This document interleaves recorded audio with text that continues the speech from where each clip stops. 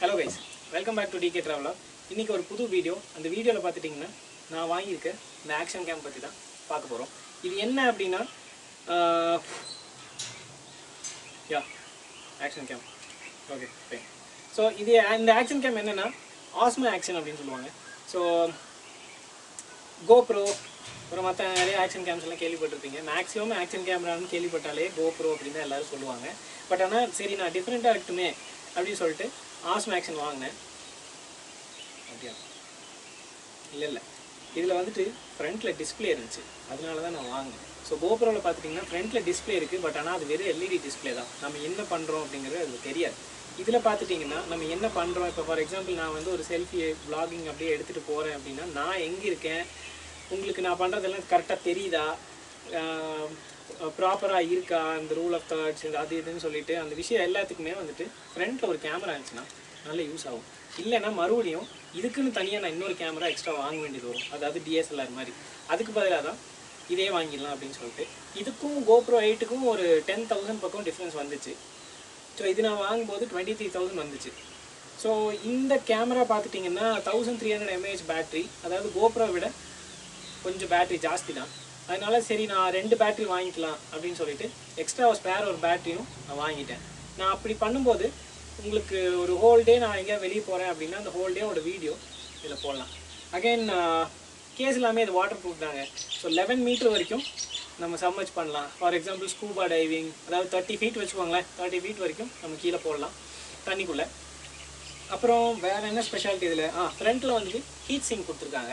இந்த heat sink வந்து எதுக்கு அப்படின்னா GoProலாம் பார்த்தீங்கன்னா இந்த லென்ஸை தொடவே முடியாது. ரொம்ப நேரம் ரெக்கார்ட் ஆச்சுன்னா அவ்வளோ சூடாகும். ஸோ அவங்களே ரெக்கமெண்ட் பண்ணுறாங்க லென்ஸை தொடாதீங்கன்னு. இதுலேயும் லென்ஸ்லாம் நம்ம தொட வேண்டாம், தொடக்கூடாது ஆக்சுவலாக. பட் ஆனால் இந்த ஹீட் சிங்க் இருக்கிறனால ரொம்ப நேரம் சூடாகி ஆட்டோமேட்டிக்காக வந்துட்டு ஷட் டவுன் ஆகாது. GoProவில் வந்துட்டு ரொம்ப நேரம் சூடாச்சு அப்படின்னா ஆட்டோமேட்டிக்காக ஷட் டவுன் ஆயிரும் அந்த டெம்பரேச்சரை கம்மி பண்ணுறதுக்கு. பட் ஆனால் இது அந்த மாதிரி ஆகாது. ஸோ ஆக்சுவலாக 24 hours ரன் ஆகும் வச்சுக்கோங்களேன். தொடர்ந்து 24 hours எனக்கு தெரிஞ்சு நான் பார்த்தது இல்லை. நான் ஒரு வீடியோவில் பார்த்தது வந்துட்டு 12 hours அவங்க ரன் பண்ணியிருந்தாங்க. ஒரு டைம் லேப்ஸ் மாதிரி போட்டு ஒரு பேட்டரியில் சார்ஜ் பண்ணி 12 hours போட்டு ரன் பண்ணியிருந்தாங்க. நல்லா இருந்தது. ஸோ இதையெல்லாம் பார்த்துட்டு தான் நான் இந்த கேமரா வாங்கினேன். ஸோ இந்த கேமராவோட இன்டெப்த் ரிவ்யூ போடலாம் அப்படின்னு சொல்லிட்டு தான் இந்த வீடியோ. ஸோ இது வாங்கி ஒரு 2 months ஆச்சு. சரி வாங்கின உடனே நம்ம ட்ராவலிங் போகலாம், ட்ரிப்பு அது இதுன்னு எல்லாம் யூஸ் பண்ணலாம், நல்லா இதோட ஃபுல் எஃபிஷியன்சி என்ன, ஃபுல் கெப்பாசிட்டி என்ன எல்லாம் உங்களுக்கு சொல்லலாம் அப்படின்னு சொல்லிட்டு நான் பிளான் பண்ணேன். பட் ஆனால் கொரோனா வேறு பிளான் பண்ணிடுச்சு. அதனால் வந்துட்டு இன்றைக்கி இதோட இன்டெப்த் ரிவ்யூ நம்ம பார்க்கலாம் வாங்க. இதுதான் வந்து மெயின் இன்டர்ஃபேஸ். மேலே வந்துட்டு இந்த டாப் லெஃப்ட் கார்னரில் வந்துட்டு SD கார்டோட இன்ஃபர்மேஷன்ஸ், அதுக்கப்புறம் டாப் ரைட் கார்னரில் பேட்ரி, இதுக்கு பக்கத்தில் பார்த்திங்கன்னா RS அப்படின்னு சொல்லிட்டு சின்ன லெட்டர் எழுதியிருக்கும். அது ஒன்றும் இல்லை, ராக் ஸ்டெடி. ஓகேவா. அடுத்தது பாட்டமில் பார்த்துட்டிங்கன்னா வீடியோ மோட்ஸ், அது என்னங்கிறது நம்ம பார்க்கலாம். அதுக்கு அடுத்தது வீடியோ மோட்ஸ் நம்ம என்ன செலக்ட் பண்ணுறோமோ, வீடியோ மோடோ ஃபோட்டோ மோடோ நம்ம என்ன செலக்ட் பண்ணுறோமோ அதுக்கு உண்டான ஆப்ஷன் தான் வந்துட்டு இங்கே பாட்டம் சென்டரில் கொடுத்துருப்பாங்க. ஸோ நான் இப்போ மோட்ஸுக்கு ஃபஸ்ட்டு போகிறேன். ஃபஸ்ட்டு இதை கிளிக் பண்ணிவிட்டேன். பார்த்திங்கன்னா மெயின் மோடில் வந்து 3 இருக்குது டோட்டலாக. Video mode, photo mode, custom mode. So video மோடில் எல்லா விதமான வீடியோஸ் இருக்கும். ஃபார் எக்ஸாம்பிள் உங்களுக்கு பார்த்துட்டிங்கன்னா HDR வீடியோ இருக்கும், ஸ்லோ மோஷன் இருக்கும், அடுத்தது லூப் ரெக்கார்டிங், அப்புறம் பார்த்திங்கன்னா ஹைப்பர் லேப்ஸ், டைம் லேப்ஸ். இதுதான் வந்துட்டு இதில் இருக்கிறது. அடுத்தது ஃபோட்டோ மோட். ஃபோட்டோ மோட் போயிட்டிங்கன்னா பேசிக் ஃபோட்டோ மோட், அதுக்கப்புறம் ஆட்டோ எக்ஸ்போஷர் பர்ஸ்ட், அதுக்கப்புறம் பர்ஸ்ட் மோட், அதுக்கப்புறம் டைம்டு மோட். இதெல்லாம் என்னங்கிறது டீட்டெயிலாக அடுத்தடுத்த வீடியோவில் பார்க்கலாம். ஸோ ஃபைனலாக கஸ்டம்ங்கிறது நம்ம இங்கே பார்த்துட்டிங்கன்னா இங்கே நான் என்ன ப்ரீசெட் வச்சுருக்கணும் அதை வந்துட்டு இந்த கஸ்டமில் நம்ம போய் செட்டிங்ஸில் சேவ் பண்ணால் இந்த இடத்துல வரும். நம்மளோட ப்ரீசெட்னு வச்சுக்கோங்களேன். ஸோ இப்போ வந்து பேசிக்காக வீடியோ மோடுன்னு போயிட்டோம்னா நான் இப்போ வீடியோ கிளிக் பண்ணியிருக்கேன். இங்கே வந்து பேசிக் நார்மல் வீடியோ மோட் போகிறேன். இதில் பார்த்துட்டிங்கன்னா கீழே 1080p 60 அப்படின்னு சொல்லிட்டு கொடுத்துருக்கோம். ஸோ நான் வந்து கீழேருந்து மேலே ஸ்வைப் பண்ணுறேன். கீழேருந்து மேலே ஸ்வைப் பண்ணும்போது எனக்கு மேலே ரெசல்யூஷன், ஃப்ரேம்ஸ் பர் செகண்ட், அப்புறம் ராக் ஸ்டெடி, அதாவது வந்துட்டு ஸ்மூத்னஸ் வேணுமா வேண்டாமா அப்படிங்கிறது. ஃபஸ்ட்டு பார்த்துட்டிங்கன்னா 4K 60 fps 16:9 ரேஷியோ, இதுதான் இருக்கிறதுலே வந்துட்டு டாப்.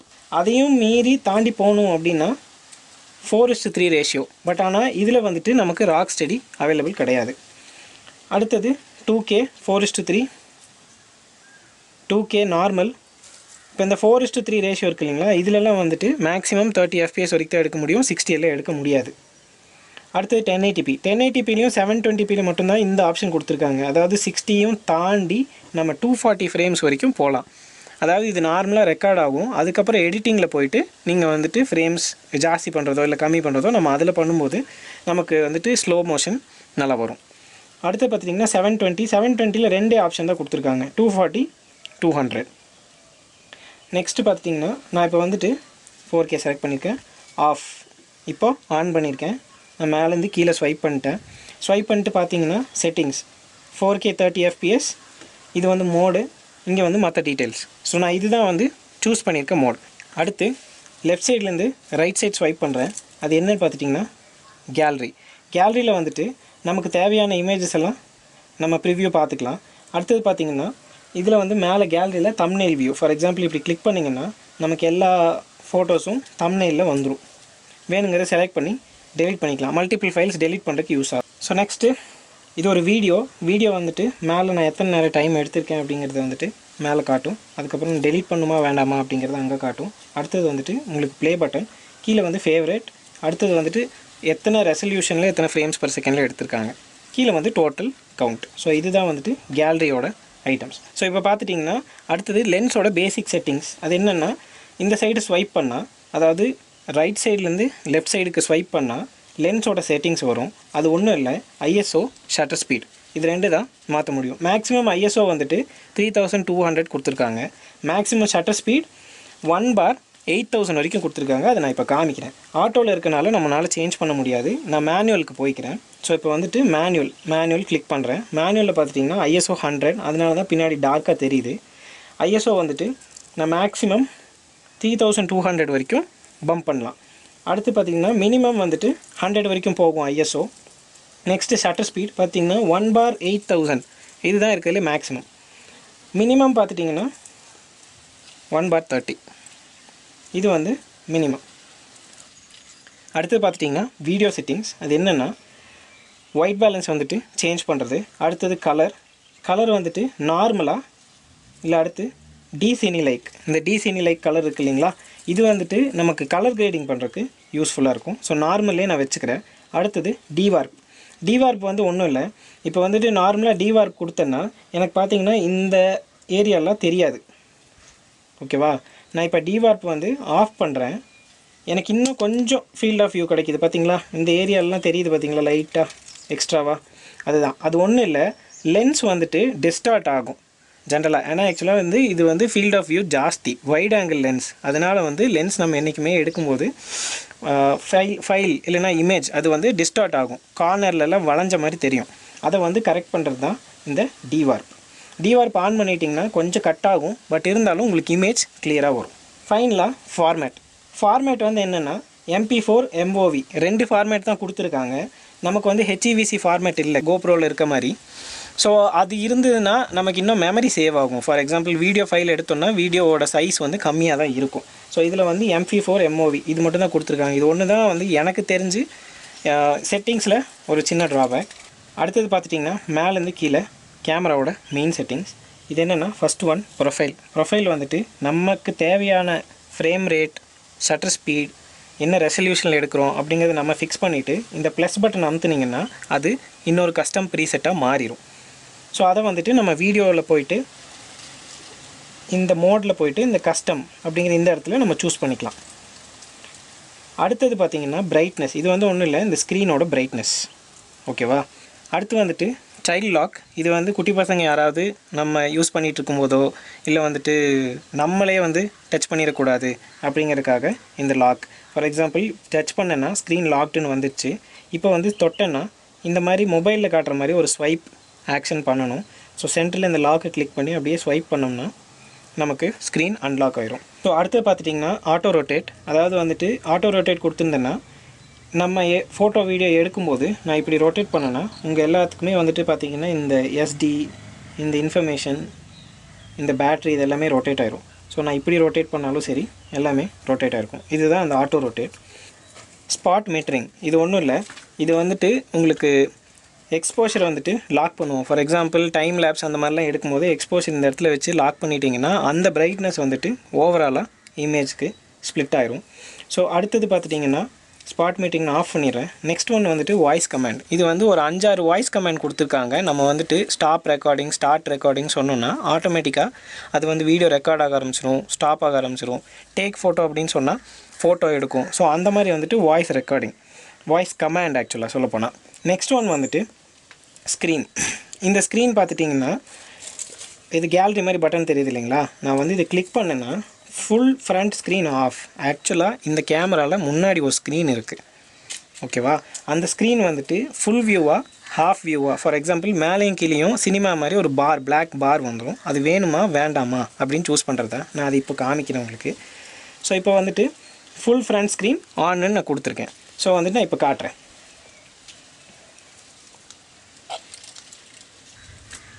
ஸோ இதுதான் ஃப்ரண்ட் ஸ்க்ரீனோட ஃபுல் சைஸ். ஸோ இதே வந்துட்டு அந்த நம்ம ஸ்க்ரீனை ஆஃப் பண்ணால் அது எப்படி இருக்கும் அப்படிங்கிறத நான் இப்போ உங்களுக்கு காட்டுறேன். ஸோ நான் செட்டிங்ஸ் போய்க்கிறேன். இதை வந்துட்டு ஆஃப் பண்ணுறேன். ஃபுல் ஃப்ரண்ட் ஸ்க்ரீன் ஆஃப்னு பண்ணியிருக்கேன். ஸோ இப்போ பார்த்துட்டிங்கன்னா மறுபடியும் நம்ம ஃப்ரண்ட் ஸ்க்ரீன் போவோம். இப்போ பார்த்துட்டிங்கன்னா மேலேயும் கீழேயும் சினிமாவில் பார்க்குற மாதிரி ஒரு பார் வந்திருக்கா, ஒரு மூவி பார்க்குற மாதிரி. So coming back to the topic. உள்ள மெயின் செட்டிங்ஸ் பட்டன் கிளிக் பண்ணுறேன். ஃபஸ்ட்டு வந்து வாய்ஸ் கண்ட்ரோல் நம்ம அப்ளை பார்த்தோம் இல்லைங்களா?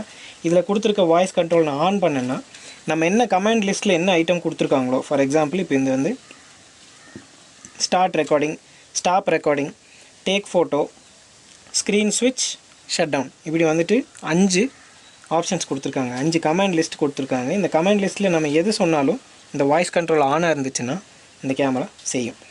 நெக்ஸ்ட்டு ஸ்னாப்ஷாட் அப்படிங்கிறது என்னென்னா, ஃபார் எக்ஸாம்பிள் இப்போ நீங்கள் பார்த்துட்டிங்கன்னா இங்கே வந்து டிஐஎஸ்பின்னு தெரியுதா? இது வந்து பவர் பட்டன். இங்கே வந்துட்டு ரெட் கலர் இந்த ரெக்கார்ட் பட்டன். ஸோ வந்து டோட்டலாக சிஸ்டம் ஷட் டவுனாக இருக்கிறதுக்கு இந்த பட்டன் தான் யூஸ் ஆகும். ஸோ அமுத்தி பிடிச்சிட்டா ஷட் டவுன் ஆயிரும். அதுக்கப்புறம் இந்த ரெக்கார்ட் பட்டன் இருக்கு இல்லையா, இந்த ரெக்கார்ட் பட்டனை மட்டும் ப்ரெஸ் பண்ணால் ஆட்டோமேட்டிக்காக ஆன் ஆகும். ஆன் ஆகி நம்ம என்ன செட்டிங்ஸ் கொடுத்துருக்கோமோ அந்த செட்டிங்ஸ்க்கு ஃபங்க்ஷன் ஆக ஆரம்பிச்சிடும் கேமரா. ஃபார் எக்ஸாம்பிள் நம்ம வந்துட்டு வீடியோ எடுக்கணும், 4K 30 ஃப்ரேம்ஸ் பர் செகண்டில் வீடியோ எடுக்கணும். பட் ஆனால் நான் கடைசியாக ஃபோட்டோ எடுத்திருக்கேன். ஃபார் எக்ஸாம்பிள் உங்களுக்கு நான் தெளிவாக காட்டுறேன். லேட்டஸ்ட் செட்டிங்ஸ் பதிலாக ஸ்னாப்ஷாட்டில் போயிட்டு நான் இப்போ வந்து ஸ்லோ மோஷன் கொடுக்குறேன். ஸோ ஸ்லோ மோஷன் கொடுத்துட்டு வெளியே வரேன். இப்போ பார்த்தீங்கன்னா 4K 30 FPS இருக்கா? இப்போ வந்துட்டு நான் ஃபுல்லாக ஷட் டவுன் பண்ணிடுறேன். ஸோ டோட்டலாக ப்ராடக்ட் ஷட் டவுன் ஆகிடுச்சு. இப்போ வந்துட்டு நான் இந்த பட்டன் ப்ரெஸ் பண்ணாமல் இந்த பட்டன் ப்ரெஸ் பண்ணி ஆன் பண்ணுறேன். பார்த்துக்கோங்க, நான் ஆன் பண்ணுறேன். ஆட்டோமேட்டிக்காக பார்த்துட்டிங்கன்னா 1080p 8x, அதாவது ஸ்லோ மோஷன் வீடியோ எடுக்க ஆரம்பிச்சிடும். ஸோ இதுதான் வந்து ஸ்னாப்ஷாட் அப்படிங்கிறது. குயிக் ஸ்விட்ச் வந்துட்டு நான் இந்த மோடில் இருக்கேன். ஃபார் எக்ஸாம்பிள் நான் வந்து வீடியோ மோடில் இருக்கேன், வீடியோலையும் ஹெச்டிஆர் வீடியோ மோடில் இருக்கேன். நான் வந்துட்டு ஃபோட்டோ மோடுக்கு டக்குன்னு மாறணும் அப்படிங்கிறக்க அந்த குயிக் ஸ்விட்ச். ஃபார் எக்ஸாம்பிள் இப்போ இங்கே பார்த்துட்டிங்கன்னா QSன்னு ஒரு பட்டன் இருக்கா? இந்த குயிக் ஸ்விட்சை வந்துட்டு லாங் ப்ரெஸ் பண்ணிங்கன்னா ஃப்ரண்ட் ஸ்க்ரீன் பேக் ஸ்க்ரீனுக்கு ஸ்விட்ச் பண்ணிக்கலாம். சிங்கிள் டேப், அதாவது சிங்கிள் ப்ரெஸ் பண்ணால் நம்ம வந்து மோட்ஸ் மாற்றலாம். அது என்னங்கிறது காமிக்கிறேன். இப்போ நான் வந்து குயிக் ஸ்விட்ச் பட்டனை ப்ரெஸ் பண்ணுறேன். ப்ரெஸ் பண்ணும்போது குயிக் ஸ்விட்ச் பார்த்தீங்களா, எனக்கு வந்துட்டு என்னென்ன செட்டிங்ஸ் பேசிக்காக நான் எனக்கு தேவையான செட்டிங்ஸ் நான் எடுத்து வச்சுருக்கேன். ஸோ அந்த செட்டிங்ஸ்லாம் வந்துட்டு உங்களுக்கு இதில் தெரியும். ஸோ அடுத்தது வயர்லெஸ் கனெக்ஷன். இது வந்துட்டு நமக்கு மொபைலில் அப்ளிகேஷனில் கனெக்ட் பண்ணிக்கலாம். DJI Mimo ஆப் அப்படின்னு சொல்லிட்டு கொடுத்துருக்காங்க. அதுக்கு வந்துட்டு இந்த வயர்லெஸ் கனெக்ஷன் கிளிக் பண்ணிங்கன்னா வயர்லெஸ் இன்ஃபோ, இதில் வந்துட்டு வைஃபை மூலிமா கனெக்ட் பண்ணிக்கலாம். கனெக்ட் பண்ணிட்டீங்கன்னா அந்த ஆப்பில் கனெக்ட் ஆயிரும். ஸோ லைவ் வியூ, அப்புறம் ரெக்கார்டிங், மற்ற ஆப்ஷன் சேஞ்ச் பண்ணுறது எல்லாமே அந்த ஆப்லேயே சேஞ்ச் பண்ணிக்கலாம். அடுத்தது பார்த்துட்டிங்கன்னா விண்ட் நாய்ஸ் ரெடக்ஷன். மேலே வந்து பார்த்திங்கன்னா இங்கே ஒரு மைக் இருக்கும், இந்த பக்கம் ஒரு மைக் இருக்குது. இந்த 2 மைக்குமே சேர்ந்து இந்த விண்ட் நாய்ஸை வந்துட்டு ஆக்சுவலாக சொல்லணுன்னா நல்லாவே ஒர்க் ஆச்சு. அடுத்தது வந்துட்டு சவுண்ட் வந்துட்டு நான் ரெக்கார்ட் பண்ணும்போதோ இல்லை ஆன் பண்ணி ஆஃப் பண்ணும்போதோ, ப்ராடக்ட் ஆன் பண்ணி ஆஃப் பண்ணும்போதோ வர சவுண்டு வந்துட்டு இங்கே நம்ம சேஞ்ச் பண்ணிக்கலாம். ஹையாக வேணுமா, மீடியமாக வேணுமா, லோவாக வேணுமா, இல்லை சவுண்டே வேணாமா அப்படிங்கிறது நம்மளோட ப்ரிஃபரன்ஸ். அடுத்தது வந்து ஃபேஸ் ஓரியன்ட் எக்ஸ்போஷர். இது வந்து ஒவ்வொருத்தரோட ஃபேஸ், ஃபார் எக்ஸாம்பிள் நம்ம யாராவது ஒருத்தரோட ஃபேஸ் நம்ம எடுக்கிறோம் அப்படின்னா அவங்க ஃபேஸுக்கு தகுந்த மாதிரி எக்ஸ்போஷர் மாறிக்கும். நெக்ஸ்ட் வந்து கிரிட் உங்களுக்கு ஏற்கனவே தெரியும். இப்போ பார்த்துட்டிங்கன்னா இதில் வந்துட்டு லைன்ஸ் இருக்குது பார்த்தீங்களா. நான் இப்போ கேமரா மறைச்சு காட்டுறேன், உங்களுக்கு வந்து லைன்ஸ் தெரியும். இந்த லைன்ஸ் தான் வந்துட்டு கிரிட். இது வந்து ரூல் ஆஃப் தேர்டு இல்லை கோல்டன் ரூல் அந்த மாதிரி வச்சு எடுக்கிறவங்களுக்கு யூஸ்ஃபுல்லாக இருக்கும். அடுத்தது ஆன்டி ஃப்ளிக்கர். ஸ்க்ரீன் வந்து ஃப்ளிக்கர் ஆகாமல் இருக்கும். ஃபார் எக்ஸாம்பிள் 60 Hz 50 Hz ரெண்டு தான் கொடுத்துருக்காங்க. 60 fps-லையோ இல்லை 50 fps-லையோ லைட்ஸ் வந்து ஃப்ளிக்கர் ஆகாமல் இருக்கிறதுக்கு. அடுத்தது வந்து ஸ்க்ரீன் ஆட்டோ ஸ்லீப். இது ஒன்றும் இல்லை, நான் ரெக்கார்டும் பண்ணாமல் எதுவுமே பண்ணாமல் வச்சுருந்தேன்னா 1 minute ஸ்க்ரீன் ஆஃப் ஆயிரும். ஸ்க்ரீன் மட்டும்தான் ஆஃப் ஆகும், ப்ராடக்ட் ஷட் டவுன் ஆகாது. அடுத்தது வந்துட்டு record screen off. For example இப்போ நான் ஒரு ரெக்கார்டு எடுக்கிறேன் அப்படின்னா எனக்கு 3 minutes வந்து அந்த ஸ்க்ரீன் ஆனில் இருக்கும். அதுக்கப்புறம் ரெக்கார்ட் போயிட்டு இருந்துச்சுன்னா ஆட்டோமேட்டிக்காக ஆஃப் ஆயிரும். இது வந்து ரொம்ப யூஸ்ஃபுல். எப்படின்னு சொல்ல போனால் நம்ம ஹெல்மெட்டில் மாட்டிட்டோ இல்லை வேறு ஏதாவது வந்துட்டு மெயினாக ரைடர்ஸ் தான் ஹெல்மெட்டை மாட்டிட்டு போயிட்டே இருக்காங்க அப்படின்னா 3 minutesக்கு மேலே ஆட்டோமேட்டிக்காக ஸ்க்ரீன் ஆஃப் ஆயிரும். அது வந்துட்டு 1 minute வச்சுக்கிறது எனக்கு தெரிஞ்ச ஒரு நல்ல விஷயம். பேட்ரி வந்து சேவ் ஆகும், வேறு ஒன்றும் இல்லை. அடுத்தது வந்துட்டு ஆட்டோ பவர் ஆஃப். ஆட்டோமேட்டிக்காக டோட்டல் டிவைஸ் ஷட் டவுன் ஆயிரும் ஆஃப்டர் 5 minutes. இதுதான் இவங்க கொடுத்துருக்க பேசிக் செட்டிங்ஸ். நம்ம வேணால் சேஞ்ச் பண்ணிக்கலாம். அடுத்து வந்து எல்இடி ஒன்றும் இல்லை. இங்கே பார்த்தீங்கன்னா க்ரீன் கலர் லைட் எரியுதா, ஃப்ரண்ட்டில் இங்கே பார்த்துட்டிங்கன்னா க்ரீன் கலர் லைட் எரியுதா, இந்த ரெண்டு தான் எல்இடி. ஸோ அந்த எல்இடி வந்துட்டு பார்த்திங்கன்னா 3 ஆப்ஷன்ஸ் கொடுத்துருக்காங்க. All on, all of. All ஆஃப்னா எல்லா எல்இடியும் ஆஃப் ஆயிரும். ஃப்ரண்ட் எல்இடி ஒன்லி ஆஃப்னா ஃப்ரண்ட்டில் இருக்கிற அதாவது இந்த எல்இடி மட்டும் ஆஃப் பண்ணிக்கலாம் ரெக்கார்ட் ஆகும்போதோ இல்லை வந்து ஆனில் இருக்கும்போதோ. அடுத்த செட்டிங்ஸ் வந்துட்டு language, date, time, format, SD card, factory reset, about the device பற்றின ஃபிர்ம்வேர் வெர்ஷன், சீரியல் நம்பர், அப்புறம் மற்ற இன்ஃபோ இதெல்லாம் கொடுத்துருக்காங்க. இதுக்கப்புறம் ஒவ்வொரு மோட்லேயும் நீங்கள் சூஸ் பண்ணிக்கலாம். ஃபார் எக்ஸாம்பிள் இப்போ நான் ஸ்லோ மோஷன் போகிறேன்னா ஸ்லோ மோஷனில் கிளிக் பண்ணிவிட்டு கீழேருந்து மேலே ஸ்வைப் பண்ணால் ஸ்லோ மோஷனுக்கு உண்டான செட்டிங்ஸ் வரும். ஸோ நான் இப்போ பேசிக்காக வீடியோ செட்டிங்ஸில் இருக்கேன். நான் வந்துட்டு வேறு செட்டிங் வேணும், அதாவது எனக்கு ஃபோட்டோ எடுக்கணும் அப்படின்னா நான் ஜென்ரலாக ஃபோட்டோ போயிட்டு நார்மல் ஃபோட்டோவில் கிளிக் பண்ணேன்னா கீழே 16:9 இருக்கும். நான் கீழேருந்து மேலே ஸ்வைப் பண்ணேன்னா ஃபோட்டோக்கு உண்டான ஆப்ஷன்ஸ், அதாவது ரேஷியோ, அப்புறம் வந்துட்டு இங்கே கவுண்ட் டவுன் கொடுத்துருக்காங்க. ஸோ 1 second கழிச்சா இல்லை 2 seconds கழிச்சு ஃபோட்டோ எடுக்கலாம் அப்படிங்க. மேக்ஸிமம் 10 seconds வரைக்கும் கொடுத்துருக்காங்க. ரேஷியோ பார்த்துட்டிங்கன்னா 4:3, 16:9. வீடியோவில் ஹைப்பர் லேப்ஸ் நான் சும்மா உங்களுக்காக காமிக்கிறேன். ஹைப்பர் லேப்ஸ் நான் கிளிக் பண்ணிட்டேன்னா கீழே பார்த்தீங்கன்னா செட்டிங்ஸ் சேஞ்ச் ஆகிரும். ஸோ அதோட ஆப்ஷன்ஸ் மாற்றணும் அப்படின்னா ரெசல்யூஷன், ஸ்பீடு. அப்படியே பார்த்துட்டிங்கன்னா ரேஷியோ, கவுண்ட் டவுன் இருந்துச்சு. இப்போ ரெசல்யூஷன், ஸ்பீடு. ரெசல்யூஷன் வந்துட்டு 4Kல வேணுமா இல்லை 1080pல வேணுமா, ஸ்பீடு வந்துட்டு எத்தனை, மேக்ஸிமம் 30x ஸ்பீடு வரைக்கும் கொடுத்துருக்காங்க, மினிமம் 10x ஸ்பீடு. ஸோ இதுதான் வந்துட்டு இந்த கேமரா, அதாவது ஆஸ்மோ ஆக்ஷனோட மொத்த செட்டிங்ஸ்.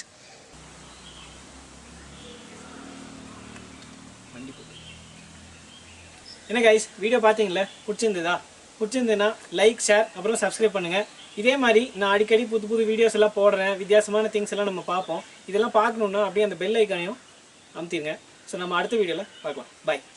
ஓகே, டேய் நில்றா.